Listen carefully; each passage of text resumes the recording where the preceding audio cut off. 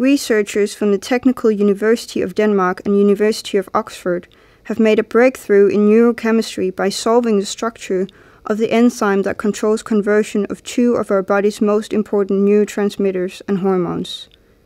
Their findings will pave the way for mitigation of a number of disorders, such as high blood pressure and post-traumatic stress.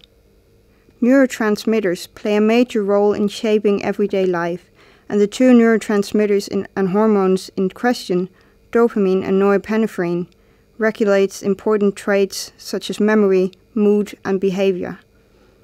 The enzyme dopamine beta-hydroxylase controls the conversion between dopamine and norepinephrine, and thereby the levels of the two neurotransmitters and hormones in our body.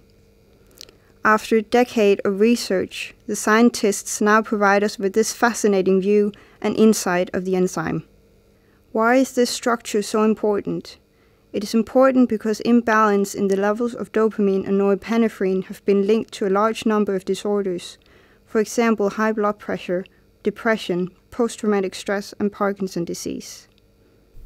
The structure of dopamine beta-hydroxylase explains the genetic disorder norepinephrine deficiency, an extremely rare disorder with only a dozen known cases worldwide. The mutations happen to occur at an up to now unknown metal binding site in the enzyme.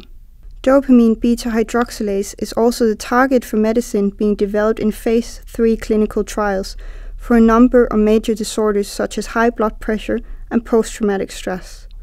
Also here, the findings offer new clues and possibilities, and the structure has revealed 2 new possible binding sites for medicine, besides the one already known from comparison with other enzymes.